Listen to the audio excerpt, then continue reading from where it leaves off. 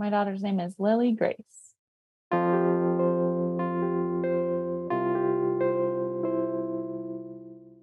One thing I remember that just really makes me smile is that she was so tiny, but her feet were weirdly big compared to the rest of her body.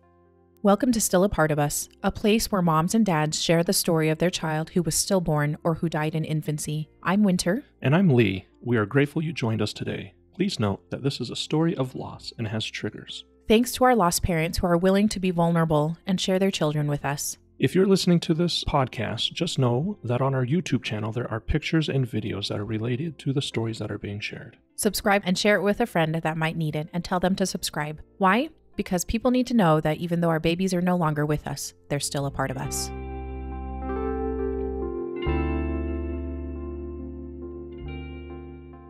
Michelle, thank you so much for coming on. We're so excited to hear about your little Lily. And so thank you so much for taking the time out of your busy schedule to tell her story. Yeah, thank you so much. I'm so excited to get to talk about her. Yeah. So tell us a little bit about yourself, like where are you guys located? What does your family look like now and maybe even at the time of Lily's birth? Yeah. So I live in Pittsburgh with my husband, Chris, and we were living here at the time of Lily's birth and our pregnancy with her as well. And our family looks like Chris and I, our dog Milo, Lily, and I'm actually 21 weeks pregnant with Lily's little brother right now. Oh, you are? Oh, wow. Okay. Yeah. That's, thank you for coming on during this time. This is really, Michelle, I am very, it's no easy feat being pregnant after a loss. So thank you so much for coming on again. Yeah, of course. And what do you and Chris do? Tell us what you guys do, maybe professionally or in your spare time that you like to do as hobbies, as a family, or by yourself? Yeah. So I actually am a pediatrician. I was a pediatric resident at the time that Lily was born, which meant I worked a lot of hours at crazy times. So didn't have a lot of time for hobbies. And then Chris is a high school teacher. And we like to spend a lot of time outside. We like to take our dog for hikes and walks. We like to bike some and then, just spend a lot of time playing with our dog. That is so great. So just a lot of activity and you guys are busy. And I'm sure that you are probably really crazy with your hours. And then Chris has probably very naturally occurring hours. His are a lot more consistent. Yeah. Okay. That sounds great. Well, thank you. And then at the time of this recording, just so we have a little point of reference, how long ago, how many months ago was Lily born? We just passed our 1-year anniversary of her birthday. So she was born 1 year and 1 week ago. Oh, wow. Yeah, it's it's so kind of new still. I personally think it is still very fresh. So so thank you for telling us a little bit about yourself. And so were you guys planning on getting pregnant? Was this something that was on your radar? You said you were a pediatric resident when you were pregnant, and that does not seem like super conducive good time to be pregnant, but everybody has their own decisions to make in their lives. So was that something you guys intentionally planned or was that a surprise? Yeah, we did plan actually. We had just started trying and we were really lucky. We didn't have fertility issues, which I was just completely convinced that we would. So it was a surprise in a sense, but we were trying. Yeah. Awesome. And let's tell me a little bit about how that went when you guys first found out that you were pregnant. So you were planning on it. You were a little surprised that it was kind of easier, right? Yeah. So were you like excited, nervous? Like I'm sure you were like, oh man, this is an additional thing. Yeah. It was definitely a little bit overwhelming and exciting. It was kind of funny. I actually found out when I was on an away rotation about 4 hours away from Pittsburgh, which is unusual. It was the only time I did it, one time for 6 weeks. And I was there when I found out I was pregnant. Oh. And I kind of took a test one morning, just I was like, I need to stop thinking about this, thinking that it was too early to test. And then I was really surprised when it was positive. Oh. But I wasn't with Chris, which is kind of a bummer. So I told him a couple days later when I came home for the weekend. Okay, good. Because I was like, how did you tell him? Like, Yeah. did you call him? Or okay, so you Yeah. told him when you came home for a minute. So Yeah. okay, well, good deal. And was he super excited? I'm sure he was. Yeah, he was super excited. He was also really surprised, but because he also thought that I wasn't even going to be testing yet. So yeah, we were both just really excited. Wonderful. Yeah, it is always kind of like, yay, that's just, yeah, it's a super fun time. So how did your pregnancy go? Like did you go into the hospital? Sorry, did you go get a checkup? When did they, when did you first go in? At what week did you go in to kind of have everything looked at, checked out? Yeah. So my pregnancy was kind of complicated right from the beginning. Mm. So I started to have a little bit of spotting, like I don't a week or so, maybe after I had a positive pregnancy test, Oh. and then started to have a little bit of pain.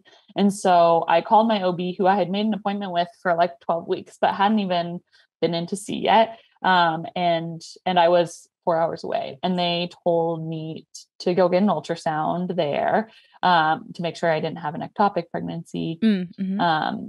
So I went in and got that, and thinking I was about 5 weeks or so, I think is what I thought. And then I went in, and it wasn't an ectopic pregnancy, which was great. And there was a heartbeat, which we didn't expect, thinking we were 5 weeks, and we were 8 weeks pregnant. Oh. Yeah. So I had what I had thought had been a period, but it apparently was not.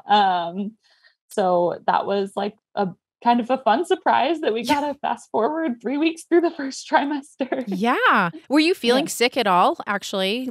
No, like a little bit nauseous, which is what made me like want to take that test, but not bad. I really was feeling pretty good. So yeah, it was definitely a surprise. Yeah. Yeah. Okay. So everything looks okay. They just maybe, did they attribute the spotting to anything in particular? No, they just thought at that point that it was like not too much. And so they thought it's within normal first trimester spotting. And so at that point, just weren't very concerned. Okay. And so said to come back at I believe it was a 12-week appointment that I had scheduled. Great. Were you back from your away rotation by that time that you went in for your 12-week? I was. That was not the next time we were seen. So, oh no. Okay. Tell me more then. Yeah, that's all right. So we had scheduled the 12-week appointment, but then had also wanted to do the first trimester screening, and just the way scheduling worked out, that was going to be at 11 weeks in a couple days. So that was actually going to be first. And we were so excited because I had gotten an ultrasound, but Chris hadn't been there. So we were so excited to go to an ultrasound together.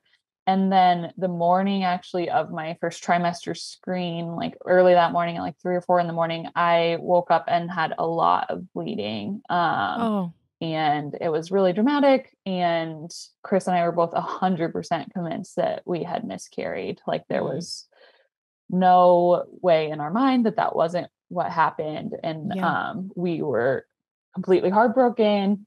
And so my appointment was for like 7 o'clock that morning. And I had been trying to get in touch with the OB on call, but I was like not particularly familiar with the practice yet. So I didn't really know how the system worked, but we just skipped the appointment because we were like, we're not going to go in. Like, what's the point?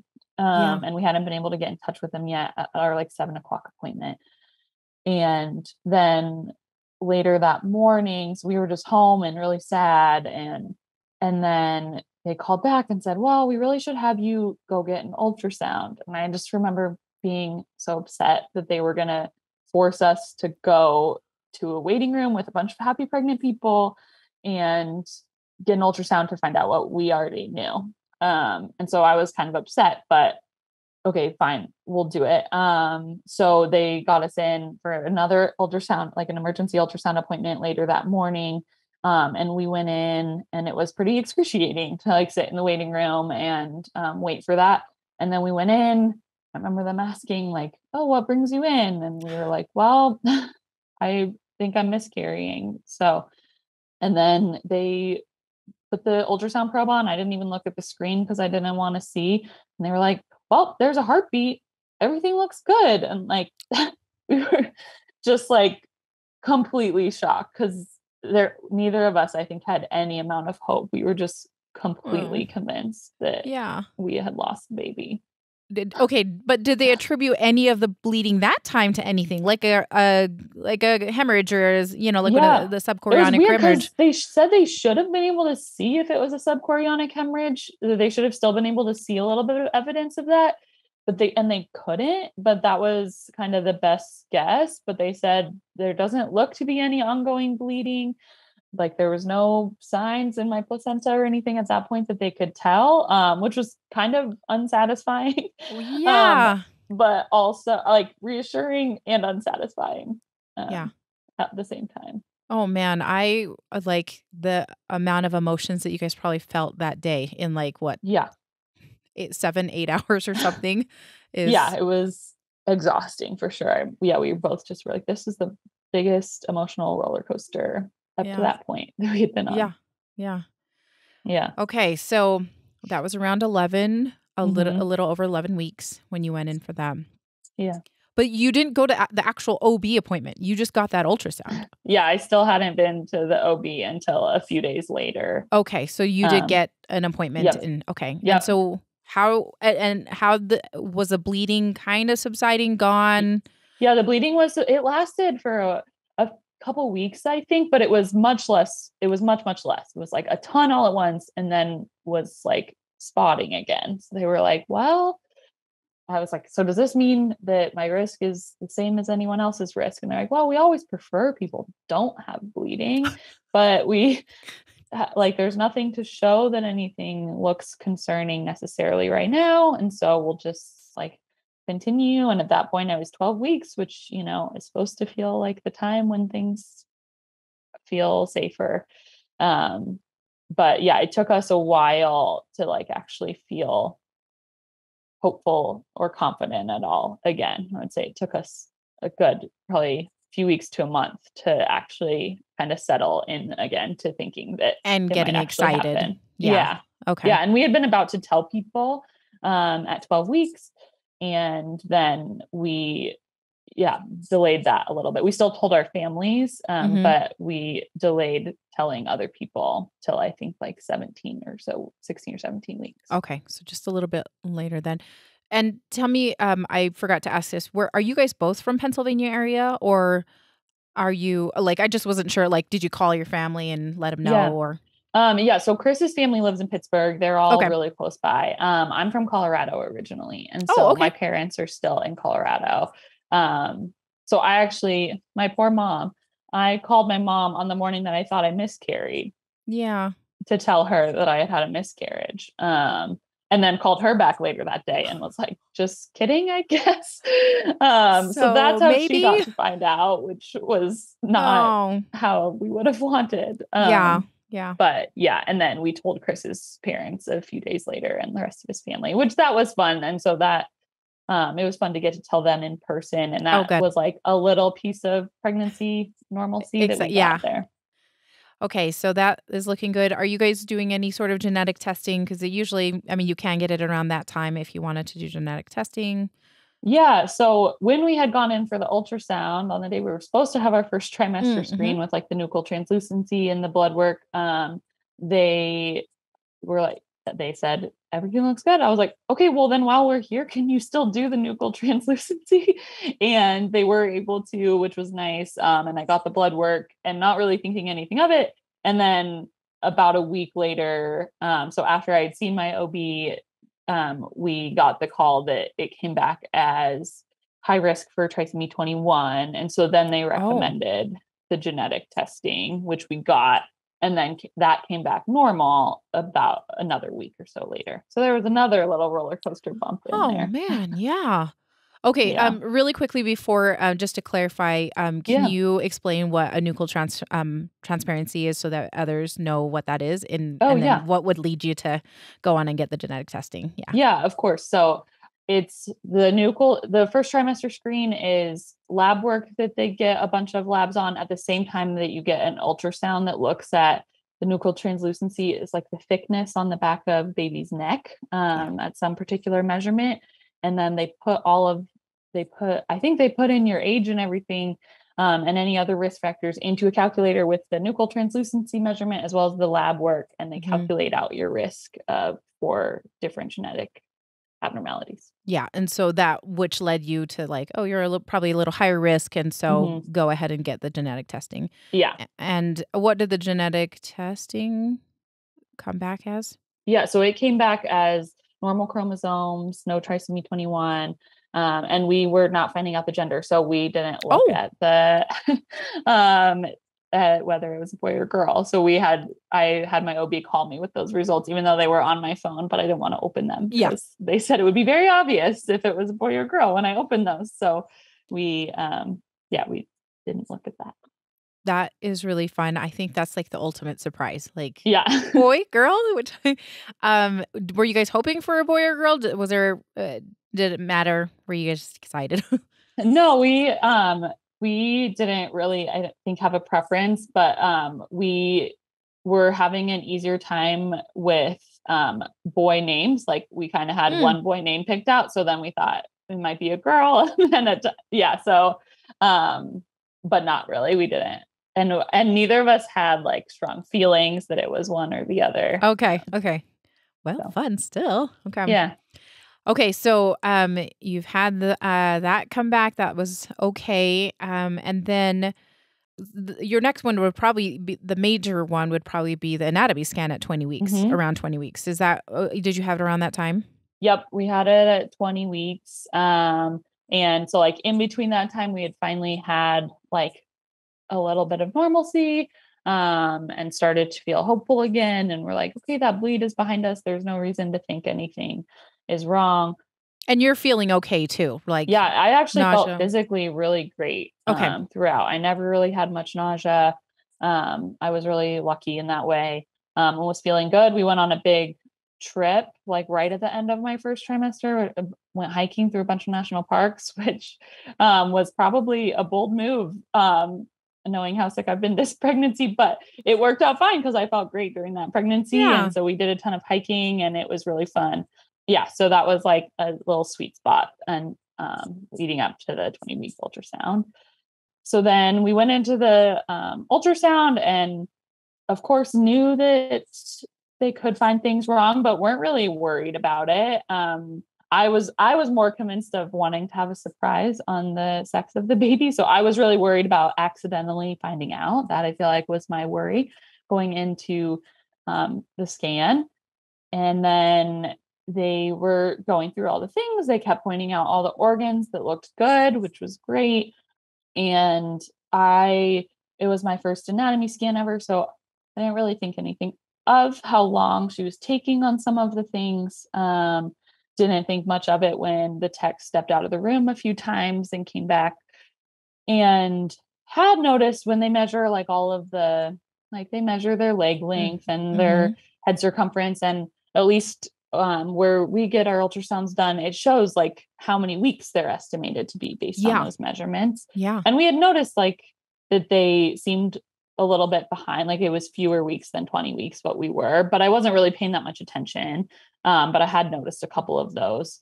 And then like a lot of weeks behind, like I had only noticed a couple that looked like 19 weeks or like 18 weeks and like 6 days or something. So nothing that seemed too alarming to me. Okay. And then the tech left the room again. And at that point, and was like, there might be some more images we need to get.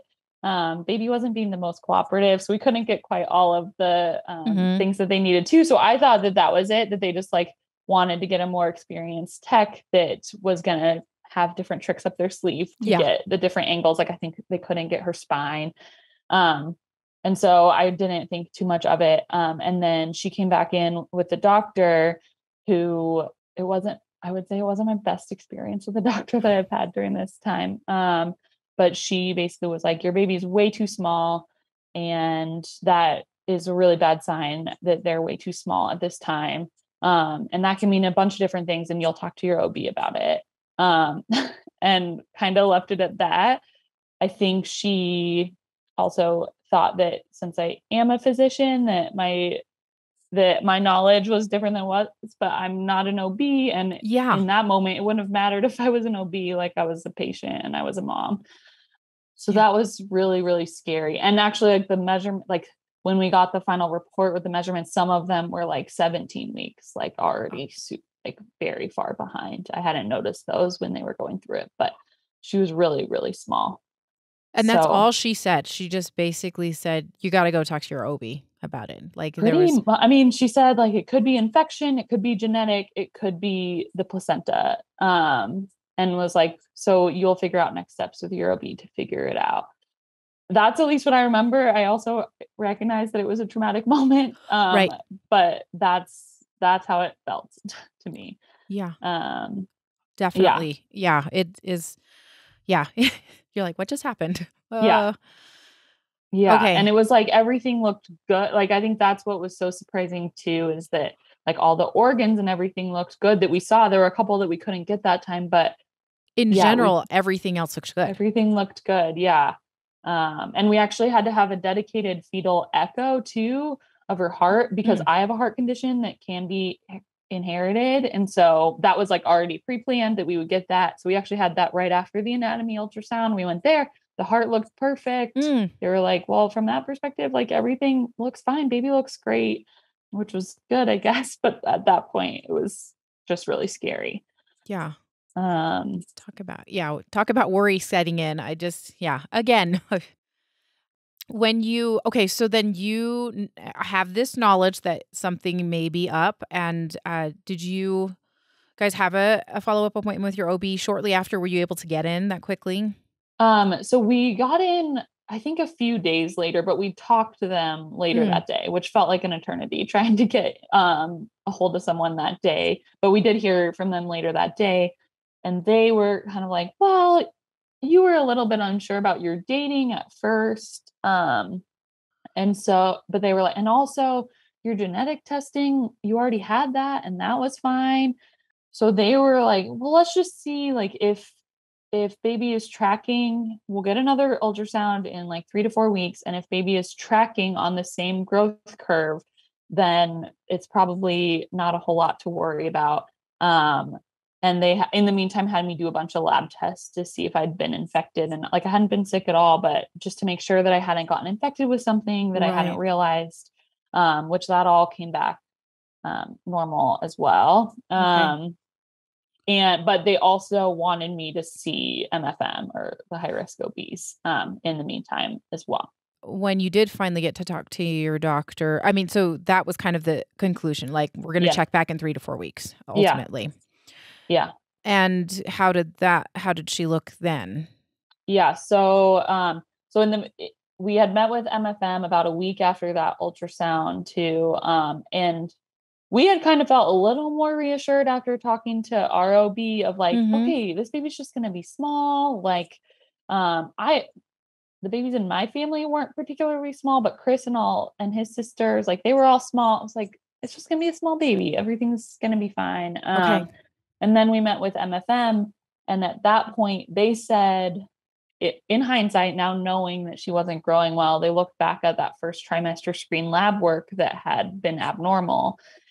And they said, well, it flagged as high risk for trisomy 21, which the baby doesn't have based on the genetics, but the one marker that was the most abnormal is an indicator that the placenta is struggling. So they really thought that the growth restriction was because of the placenta at that point, which also fit with, there was no sign of infection and her genetics had looked good.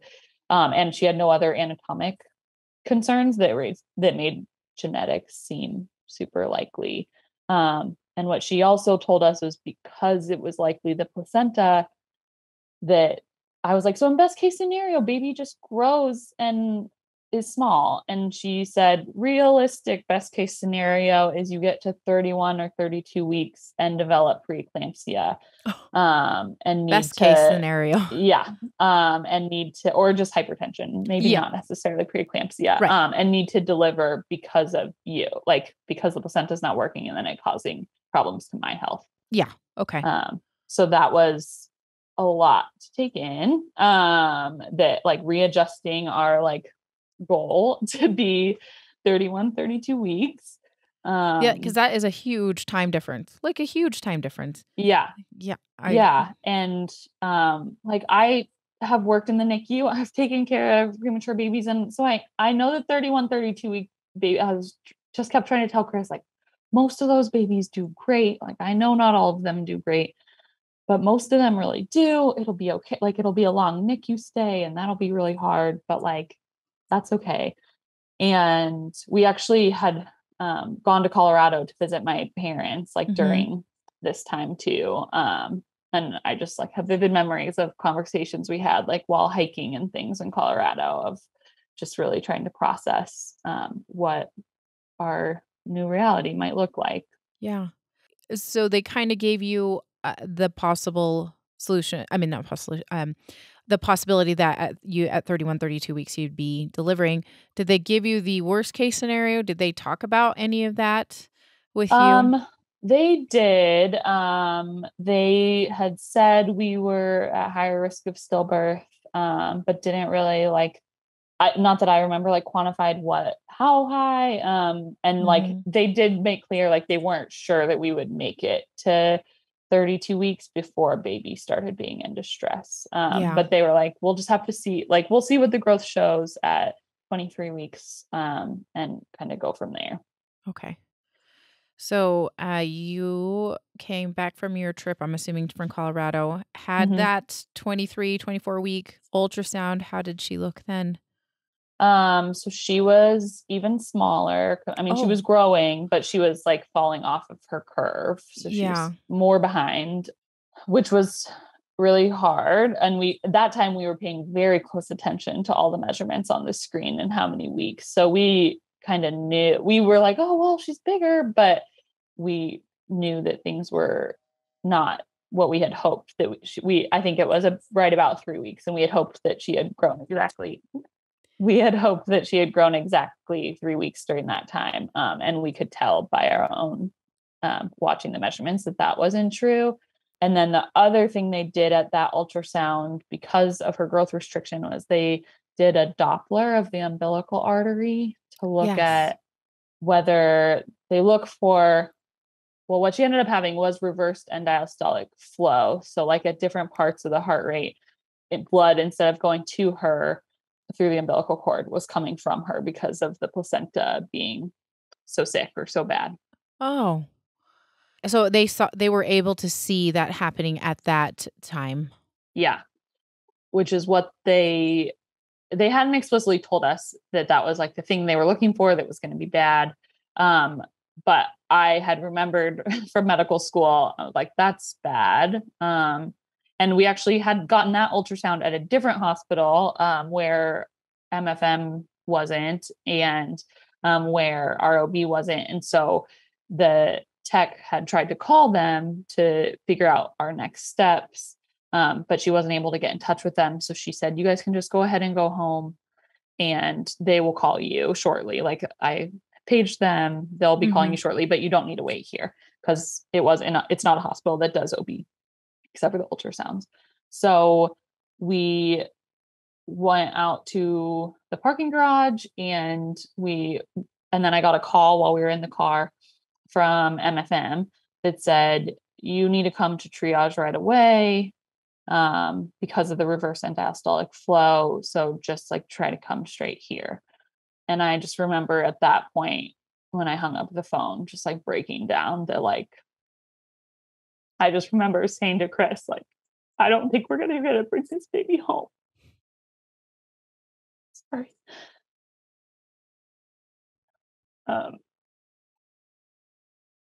So yeah, that was a really bad day.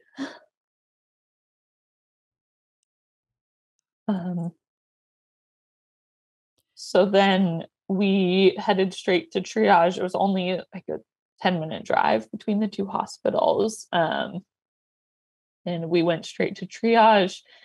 And again, a similar situation of waiting in the waiting room, with all these women with their packed bags and their big bellies, and smiles on their faces, and us just really scared. And we got into triage, and fortunately the doctor that was there was just so kind, and all the nursing staff, everybody was so kind that day.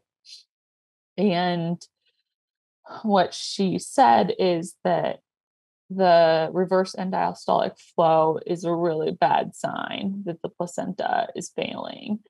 And that the baby didn't look to be in any distress at that point, which was great. They had done a biophysical profile too, I guess, which like measures the wellness of the baby, doing a bunch of different things. And she had gotten a full points there.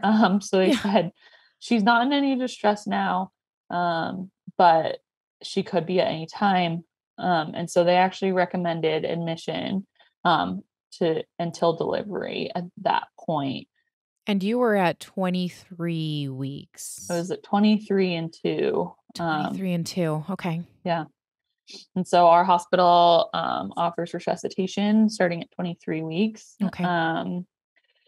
So they actually, so I said, because I have been in the NICU and I've taken care of kids long after the NICU that are born that early. And I know that the outcomes are really not always the best. And so I said, well, what if we wouldn't want resuscitation this early? Do we still need to be admitted? And they said, no, if you wouldn't want resuscitation, there's no need to admit, but like talk to our NICU team while you're here, which was great.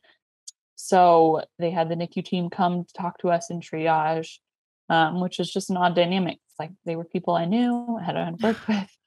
And they kind of talked to us about all the risks of prematurity to that degree. And the hard thing too was she wasn't only just 23 weeks at that point. She was also really small. Right. And so I remember they had a calculator that they like calculated their outcomes based on a number of factors. And the lowest weight on the calculator was higher than her estimated weight at that point. So they couldn't even put her in, and they weren't sure if we delivered then, if they would even have equipment small enough, because she was just so small. And so that began the worst decision ever.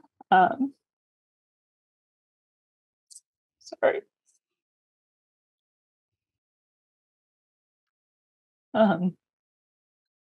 We had to work with our teams with MFM and with NICU, and most importantly with Chris and I, to figure out at what gestational age, given how tiny she was, at what gestational age we would want to be, that we would want resuscitation and would want to deliver her, with the plan to be that there was no need to be in the hospital before then, because there's no need to monitor for distress if you're not going to do anything about it. And that just adds a lot of stress to us to be in the hospital just waiting for something terrible to happen for weeks.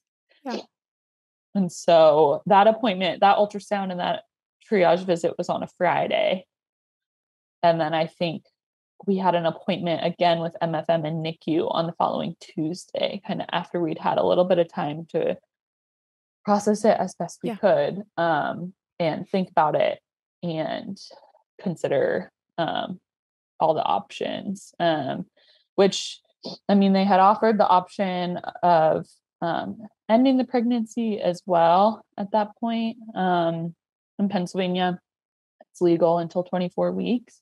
So we had like a 5-day window, and we did consider it, which I just say because people don't know until they're faced with horrible decisions. And ultimately, because my health still looked good at that point, my blood pressure was still okay. My OBs were not worried about my health, that it seemed worth it to continue with the pregnancy, to give baby a shot at making it until a later age, when they would have a good chance. And so anyway, at that appointment, a few days later, when we met with all of them, we had a ton more discussions about the details of risks to me, to the baby, of what outcomes would look like. And of course, it's just so hard to predict. They can't tell me. Yeah. They just can't tell you if your baby's going to be one that is a miracle baby in the NICU that has no problems despite having all the odds against them, or if they're going to just suffer a lot. And we ultimately decided on 28 weeks and like with the anticipated extra growth that we thought she might get in that time, we had decided on 28 weeks. That was the plan. And MFM had offered me to come in for like weekly heart check because I wasn't feeling a ton of movement. I had felt some kicks and Chris got to feel some kicks, but because she was so small and it was still early, I wasn't feeling a ton. And so there wasn't going to be a ton to tell me that things were going okay or the baby. And by that, I mean, just the baby was even still alive. And so they offered me to come in weekly to check just that there was a heartbeat, just so I didn't have to wait a full 3 weeks or 4 weeks, whatever it was, just at home wondering. And so we did that. I went in every week for heart tone checks, and there was a heartbeat. And then the plan was to get another growth ultrasound at 26 weeks. That was the plan. So I think there was just 2 weeks where I needed the heart tone checks in between. Okay. And so I had gone in at 24 weeks and 25 weeks, and listened to baby's heartbeat, and it sounded great each time, but it was just the most agonizing weeks, of trying to decide if we made the right decision, just wondering at all times, like, should we go in now? And just waiting for those next appointments. And then we had our next growth scan, our 26 weeks scan was scheduled the Tuesday after Labor Day. I was 26 and 6 at that appointment. And my anxiety was extremely high. And my blood pressure was getting higher too, which didn't help my anxiety, and vice versa. Yes. I just remember talking to Chris over Labor Day weekend. We had been, when we were deciding on what gestational age, like the 26 to 28 week range was where it was really hard for us to figure out what the right decision was. We felt pretty confident that like at 23 weeks with how tiny she was, that she didn't have a good chance, but we weren't sure at the 26 to 28 week range. And so we had decided that if we went in for that ultrasound and she was showing any signs of distress, that we would just get admitted to the hospital and induce. And so that was a really long weekend. 3 days never felt so long. And I was just sick to my stomach, with anxiety, especially like that night before. I don't think I slept at all. I swear I felt a kick that night. I don't know if it was a kick or not, but I swear I felt a kick. Thankfully, our ultrasound was the very first thing in the morning. It was another like 7 a.m. scan. And we went in, and fortunately the waiting room was empty because it was so early. And they took us back for the ultrasound. And at this point we'd had a number of ultrasounds, so both of us were getting better at looking at things. The tech just kind of really quickly moved through things. And I remember thinking, it doesn't really look like baby's moving, but she wasn't really a big mover on ultrasound. So she was often pretty still. So I was like, no, like, I don't know. I can't tell. And then I definitely didn't see her stop a heartbeat, but I wasn't sure. And then when they like show the flat, like the wiggly lines where you expect to see the heartbeat, she just did it really quickly. And I was like, I don't think it looks right. But I wasn't totally sure. And then she started doing some measurements. And so I was like, well, maybe everything is okay, because why would she do measurements if there wasn't a heartbeat? And so she did a quick measurement of the head and femurs. And I remember thinking like, okay, she grew again. Like I could tell again, like falling farther behind, but had still grown since the last ultrasound. Yeah. I was like, it's just, I don't know, something doesn't seem right, but she's still measuring. But then she only measured like 2 measurements, and we had done these. We knew that they did a lot of measurements when they're doing a growth ultrasound. And she said, okay, I got all I need. So I'm going to go get the doctor and they'll be in to talk to you. And at that point I knew like they did not get everything they need. Well, they did get everything they needed, but, and when she stepped out, Chris and I just looked at each other, and I don't know who said it first, but one of us said, I don't think there was a heartbeat. And the other one like said the same. And so then the doctor came in, and she was also so lovely and kind. And she just said, I have bad news. And I said, there's not a heartbeat. And she said, yeah, there's not a heartbeat. And at that point, we just completely fell apart.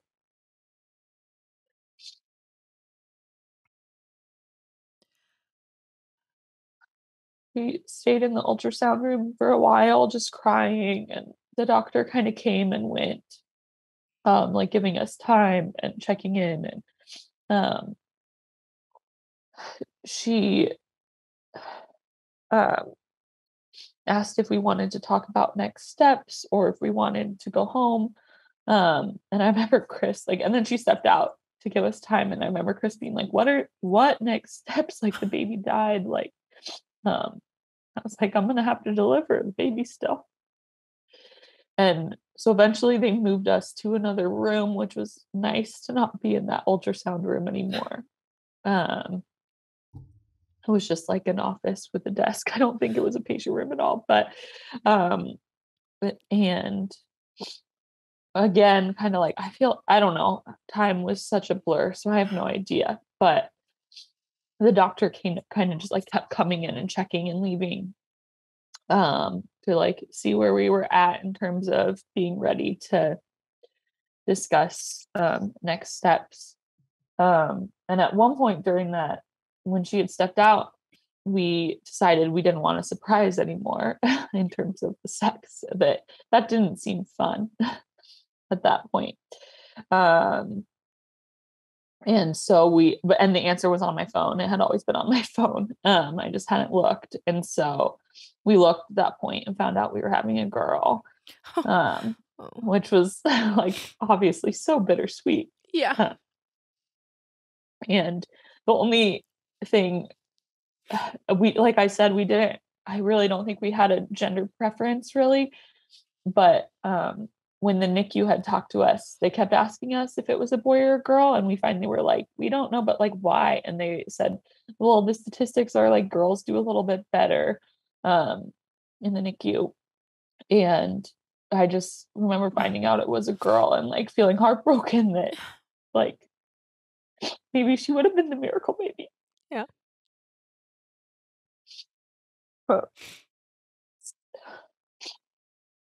And so so sometime in there, we heard about what our options were. And because she was so small, she was measuring like a 23 weeker at 26 and 6. And so they did give us the option that we could do a surgical procedure rather than induction. But that we want to go hold the baby and see the baby. And so I feel fortunate enough that I had not anyone like super close to me that had experienced stillbirth, certainly no one that I knew their experience well, but enough exposure a little bit that I just knew that people had always talked about like pictures and holding the baby being really helpful. So I feel grateful that I was able to know that to make the decision to be induced, so that we would get to hold her. Yeah. Um, and they gave us the option of we could go home, we could come back that night, we could come back the next day. Again, like my blood pressure was pretty high, but within a range that they were like, we have time if you want to prepare, whatever that means. Yeah.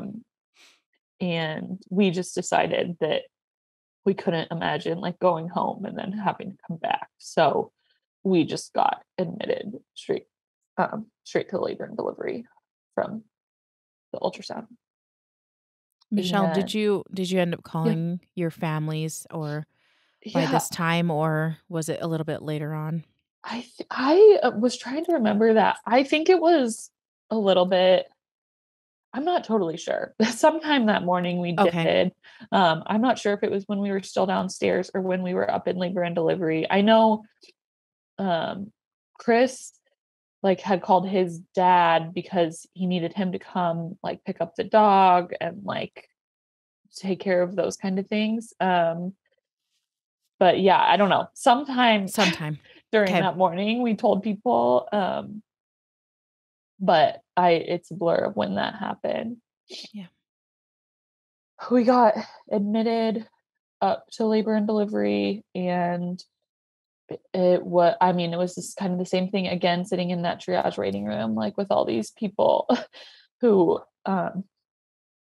are so happy, and just like falling apart in the waiting room. And they had called to like make sure that they had a room for us and things. So I hoped that that meant that we would not have to wait in the waiting room. And unfortunately, we still did, not for a super long time, but and we didn't have to like do the check-in process, thankfully, but Yeah. we still had to sit in there for a little bit. And then they took us back to the room, and I worked at that hospital for my NICU and newborn rotation. So I had been to those labor and delivery rooms, and I knew that they were taking us to like the far back room, um, which I know was an act of kindness, so that we would be as far from like crying babies as we could. But it just was like another piece of reality that Yeah. um, they would never put a preemie baby that was going to be born alive in that far room because it's the farthest from the NICU. And so it was just really hard to be put there. And then, then I remember I suddenly became very fixated on eating. I was very hungry. um, I don't know, like I was just in shock, I guess. And I hadn't eaten breakfast that morning because I was so sick with anxiety. And I was like, they're like, okay, like you're only gonna be able to drink now, like clear liquids while you're being induced. And I was like, this is not gonna work. We need food. I because I in my head this was gonna take days and days. Yeah. Um, Yeah. and so I I think Chris was a little bit alarmed at how fixated on food I was. But yeah, it's kind of a funny memory now. And ultimately, we ordered food from this restaurant like across the street from the hospital that we went to, and got good food, ate a lot of food, and yeah, that I don't know, that was just a funny light moment, I guess, Yeah. of a horrible day. Yeah. Um, and then I remember they were like, okay, well, just let us know. Like, once you're done eating, we can start induction. Um, and just like having to hit the call light to Yeah. say, like, I'm ready, uh, was hard. But I also didn't want to Yeah. I had a really wonderful, wonderful nurse, Corey. And I knew she wasn't going to keep coming in and asking, are you ready yet? So I knew I was going to have to call out at some point. And so we did that. We started the medications. And again, just thinking like I wasn't in any sort of preterm labor. So Mm-hmm. we're starting from scratch. Yeah. And so it was going to be a while.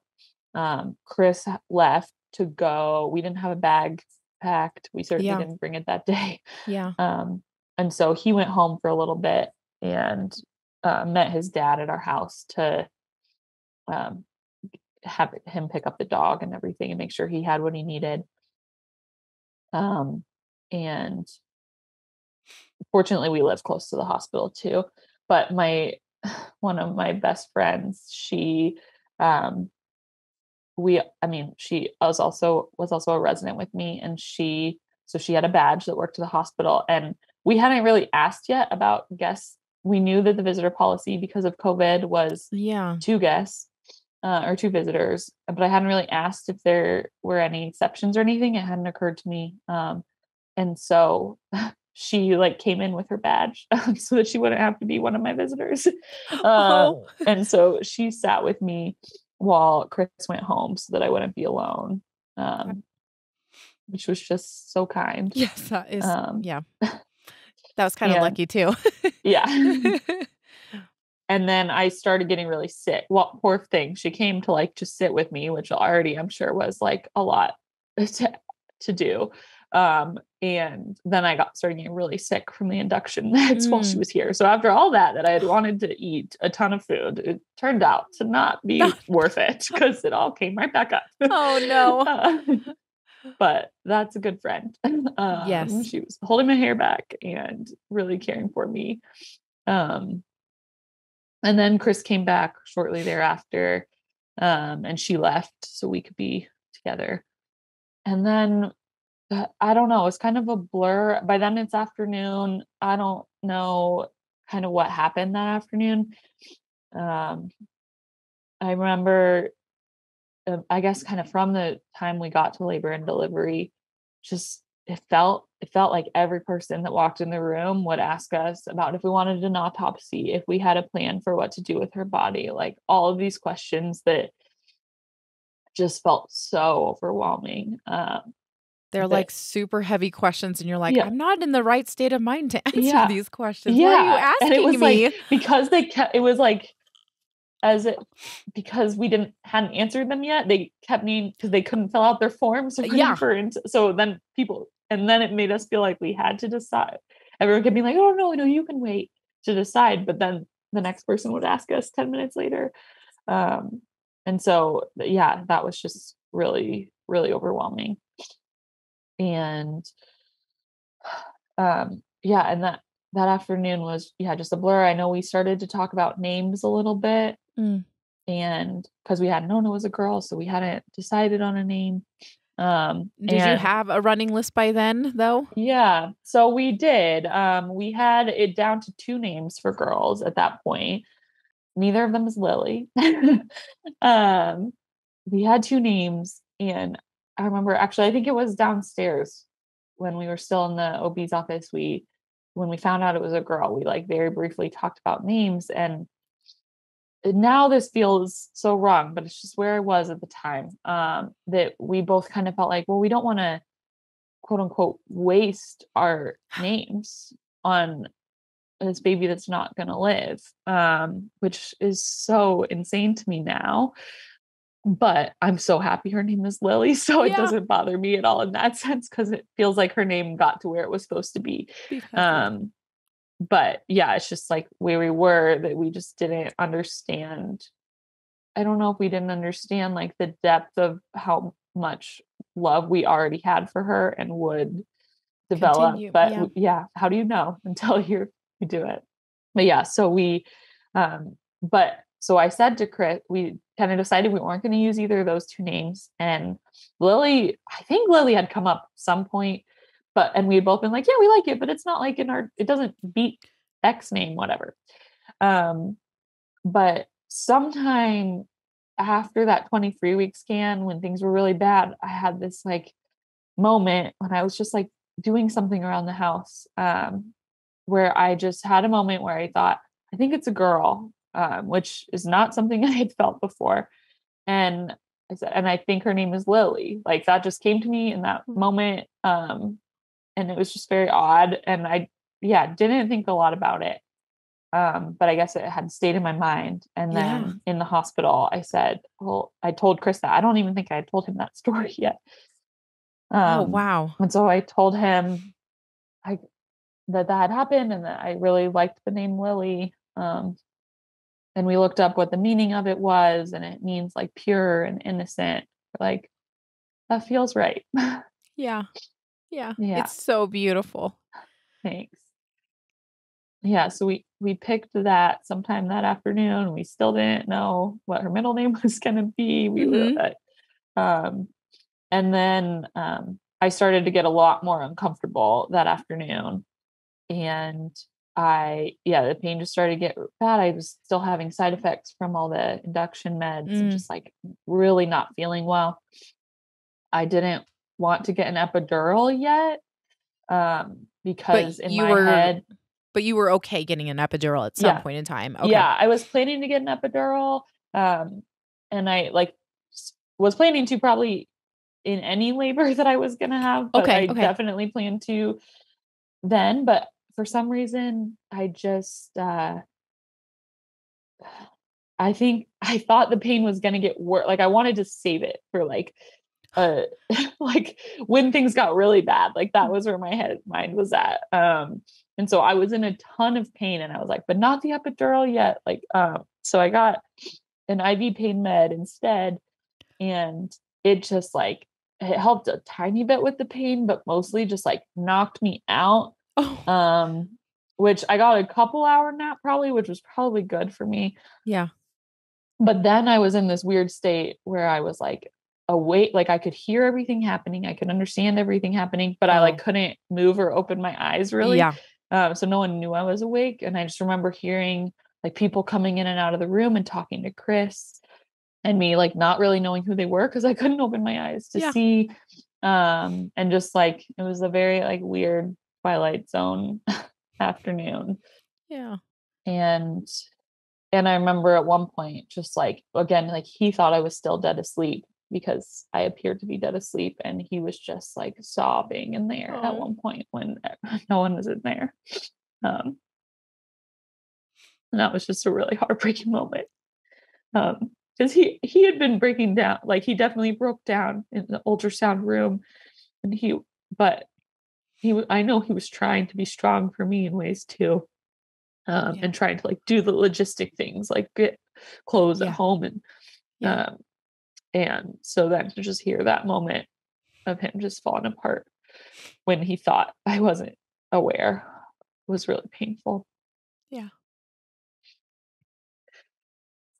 And then things went on. I still was super uncomfortable. And I remember my sweet, sweet nurse, she was about to leave for the night. And she had changed her schedule so that she could come back and be our nurse the next day, which was so kind. Yeah. And we were just so relieved that we would have a familiar face who had cared for us so well. And she said, okay, what's your pain on a scale of 1 to 10? Where 10 is the worst pain in your life. And I said 7. And Chris goes, okay, I'm just curious, like, what's the worst pain you had in your life? If not this. And I was like, oh, I mean, I think 12 hours from now, I imagine the pain will be worse. That's why I'm like, because I was only like 1 centimeter at that point. And I was like, I can't be in this much pain. Like I'm just being a wimp. Like anyway, so but then he and my nurse Corey convinced me that it was gonna work. Like the pain relief was gonna stay for the next 12 hours. Helpful. It will be helpful. Yeah. So I got the epidural and they were right. It was like, I mean, I know epidurals like vary and different, they work differently for different people at different times, but I had a great epidural and I immediately felt so much better. And good. Was like able to just like think and be present in a way that in some ways was really excruciatingly painful, but also was like really important to feel like I was actually there rather than just coping through the pain. Yeah. So got the epidural. That was good. And then we could figure out a middle name. Yeah. I can think straight. I was like actually a person. Yeah. And then the next time they came in to check me was a few hours later. And then I was 9 centimeters. So I was like, okay, so that's why I hurt so much, because I was like was only 1 centimeter, but I was about to be 9. Oh my goodness. That was fast. Yeah, it went really fast. And yeah, so that made me feel justified in the epidural. And I was glad I already had it. So I was like, oh shoot. But then I also just remember thinking like, oh, 9 centimeters, like that's so close to 10. Like I'm gonna have to push soon. Like we're gonna have to do this soon. And just feeling really overwhelmed about facing that. Because in my head, and especially because it had been going so slow in the afternoon, that I was like, it's gonna be another 24 hours at least. Yeah.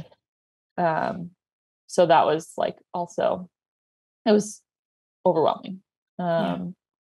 Did you feel like, at least for me, I kind of I didn't want that labor to go that fast because I kind of wanted to have my baby with me still. I don't know if that's a feeling you had or if it was. I definitely think there was some of that, and I would think I was also really afraid. Not necessarily like I was looking forward to seeing my baby, but I was also just like really afraid. Yeah.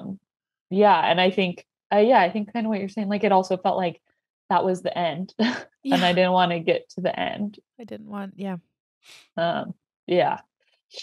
So yeah.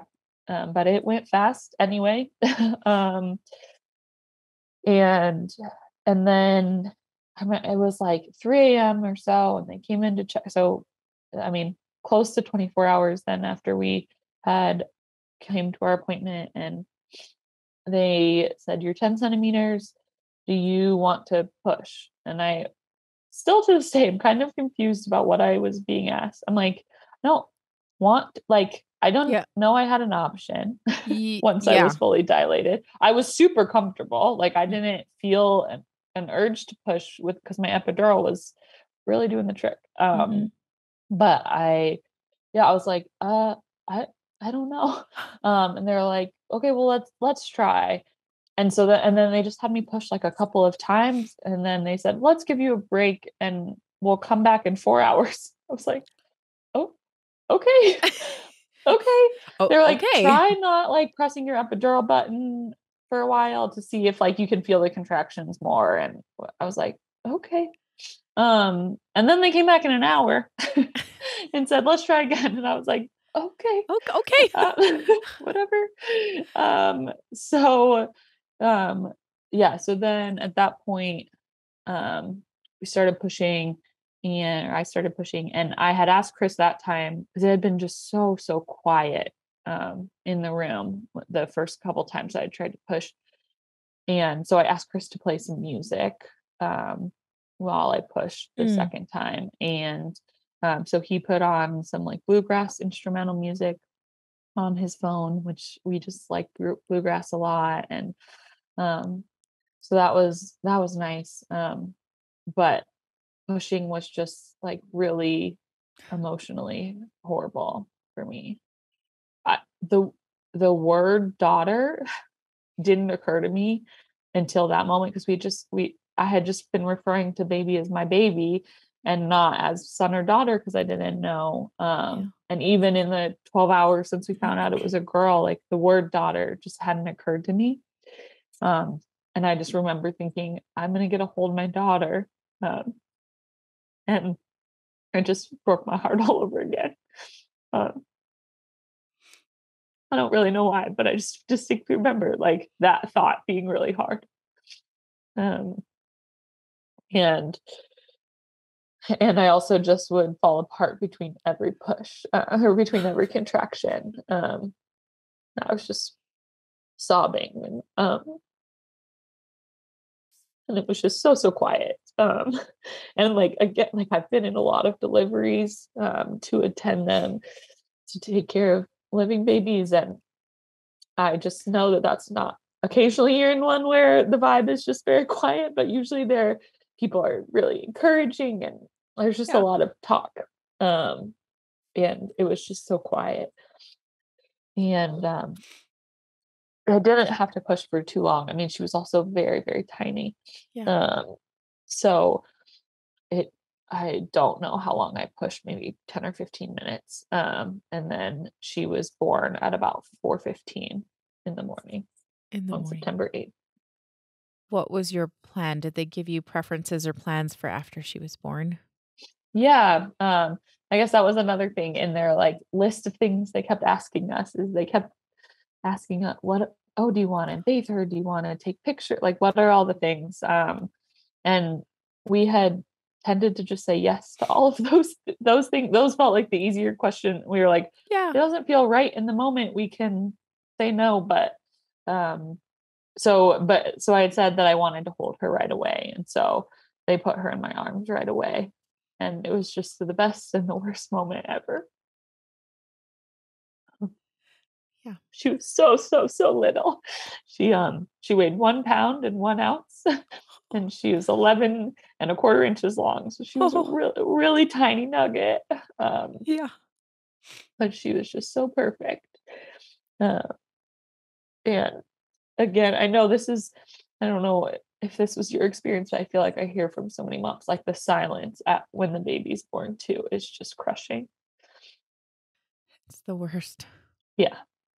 Uh, so yeah, that was just another crushing moment. But the love I felt for her when I got to see her was just so intense. Yeah. And then I feel like they just like and it clean clean things up as quickly as they could, and then everyone kind of left, which was fine. And it was just me and Chris, um, and just staring at her. I again, time, who knows what time even was, but it feels like for the first couple hours I just held her and we just stared at her. And I feel like for a while I was afraid to even touch her, aside from holding her, because like she was so little and Yeah. I was so in shock. And then like slowly just getting more comfortable, um, just holding her and kissing her, and just seeing all the little features of her body. But yeah, I feel like it was like she was born at 4, and I want to say it was like until daylight that it was just like us in there just staring at her, Oh, with no one else there, which was really special time. yeah. Um, and then daylight came, and um, then our nurse from the day before came back, which was really nice. Oh, yeah. And one of the things that they had asked us when we first came in was there's a really great organization in Pittsburgh, called the Pittsburgh Bereavement Doulas, and they volunteer their services, bereavement doulas, for anyone experiencing a stillbirth.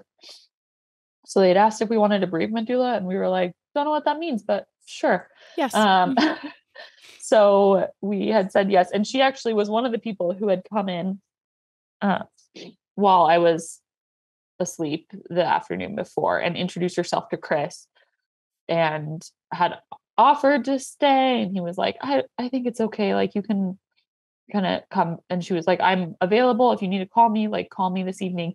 Otherwise, I'll come back in the morning. So she came back in the morning. Um, and she was wonderful, and it was so helpful, because she was able to help us kind of figure out what kind of memories we would Oh, make in that day. And it's like, you are losing a lifetime of memories, and we can try to create as many of those as possible in today. And so many things that she facilitated, or just ideas that she had that just wouldn't have occurred to us, especially like I literally think Chris yeah. and I would have just sat there and stared at her, which also would have been a beautiful day. Yeah. But it was really nice to kind of have someone coming up with ideas, of things that would feel special. So we said we had looked forward to reading books with our baby. And so she brought in a bunch of children's books so that we could read them to her. And she suggested playing music that was important to us. So we like played our wedding song, Oh. and then I'm sure Chris will talk about this, but his favorite thing I think is she recommended doing like a father-daughter dance to a song. So he like Oh. danced around with her. It was so sweet. Yeah. And so now he gets to have a song that's like their song. Yeah. Um, and we made footprints and handprints, and She did a baptism. Um, and and then one like funny Pittsburgh thing, she was like, is she a Pittsburgh baby? And we were like, I guess. Like, I mean, she was born here. Like, I'm not a Pittsburgher in like a native, but Yeah. Chris is. And there's, I don't know if you watch football at all, but there's the Steelers Yeah. have terrible towels with like the yellow towels that they wave in the stands. And she was like, well, this is a Pittsburgh baby. We need to get a terrible towel. And then she took it upon herself. She went to like 5 places. Like, it wasn't easy to find. Um, but we were like, it's really okay. That's It's okay. hilarious. And so then we have pictures of her wrapped in a terrible towel. Oh, which is pretty funny. Yeah, that's great. Yeah. And then one of the best things that she encouraged us to do, didn't really push us to do, but kind of strongly encouraged us to consider, was inviting people to come. Chris and I tend to be pretty private people, and I think we just like didn't know if that was a thing that you invited people to come to. Yeah, the social norms of like, this is weird. This is weird. Yeah. And I think if I had delivered a living baby, I think I probably would have been like, we'll just have it be us in the hospital. Like, so it didn't really, I don't know. I just wasn't sure what to do. And so she encouraged us to invite people. And I was like, I don't know. Is anyone going to want to come? Does anyone like want to come see a dead baby? And of course, my family was in Colorado. But we called Chris's parents and we were like, well, I mean, if you want to, and they were like, we'll be there. we'll leave in 5 minutes. And his mom was at work and she like left work immediately, to come down. And that was really special, to get to have them meet her and get to like, I don't know. I think in my head, I was afraid that she was so beautiful to me. And I was afraid that if someone came and had a negative reaction to her, that it would crush me. Yeah. Yes.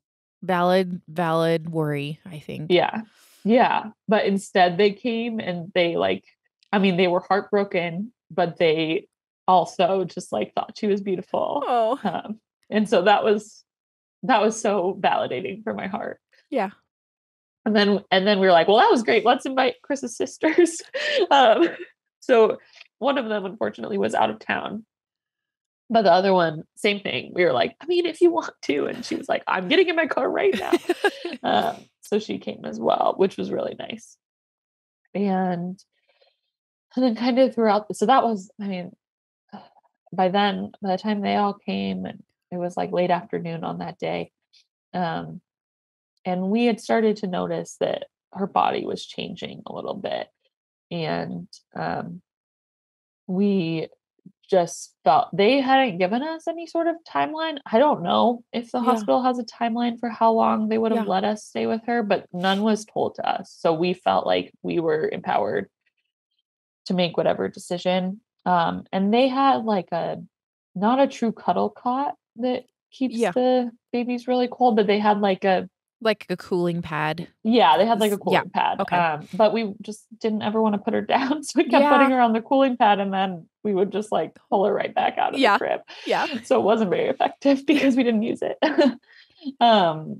But so we kind of decided that we were afraid that if we stayed for another night with her, that her body would change too much. And I don't know, it felt like for us, it felt like caring for her to choose that, like, we didn't want her body to keep changing. Yeah. And so we decided that we were going to say goodbye to her that night. And Chris and I, they had given us like a booklet of like recommended readings and scriptures and songs. And Chris and I like had our own little, we called it like our own little memorial, that we like went through a bunch of those together that evening, and just told her how much we loved her.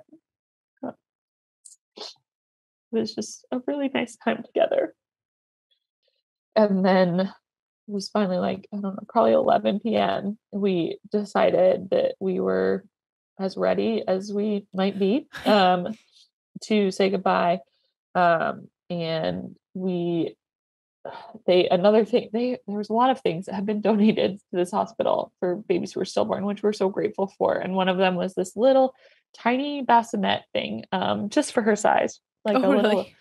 crocheted or knitted Yeah. bassinet. And it had like a parent keepsake. So that the idea was that the baby would go in that and that you would keep the matching Yeah. one. And so we left her there in that, and we chose to like walk her down the hall to the room where we were going to leave her rather than them taking her away from us. Yeah. That was yet another horrible moment. Yeah. And then I luckily, since I was recovering well, they also let me get discharged that night. Because Okay. if I didn't have her, I didn't want to be there. And so they discharged us like in the middle of the night, and which was probably a blessing in a lot of ways to be able to leave the hospital lobby that's always so full of like happy babies in car seats. Yes. And it was just empty. And yeah, so then we went home. And you guys had been up also, right? Yeah. Basically for a couple days. I mean, Yeah. I'm sure you Yeah. didn't There'd get been very like a much, little bit of maybe a napping nap or sort of two. in there, but like, yeah. You're probably exhausted. Oh. Yeah. We were so tired. So you guys went home and did you guys, so you did kind of a memorial service at the hospital together.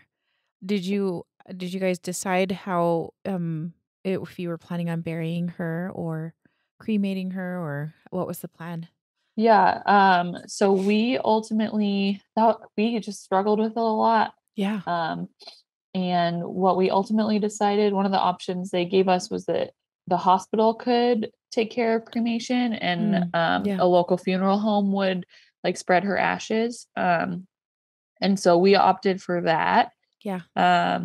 And it was fun. It was something I kind of struggled with for a while, of like feeling a little guilty that we didn't get to keep her, that we didn't have a gravestone to go visit or ashes to like an urn to keep To have. special. Mhm. And about 6 or 7 months after she was born, I was talking to my therapist about that, and she said, well, do you think it would be helpful to know where what cemetery she's at? And I said, yeah, but I'm not allowed to know. Like, I signed the paper that said I don't get to know.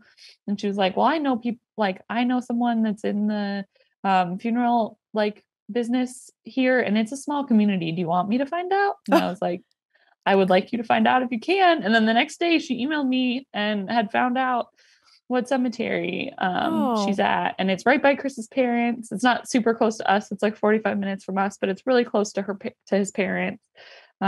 So now we have a place that we can go visit her and feel Oh. like she's there. Yeah, that is Yeah. really nice. That Yeah. was really nice of your therapist too. Like, I know. She's a good one. yeah, seriously.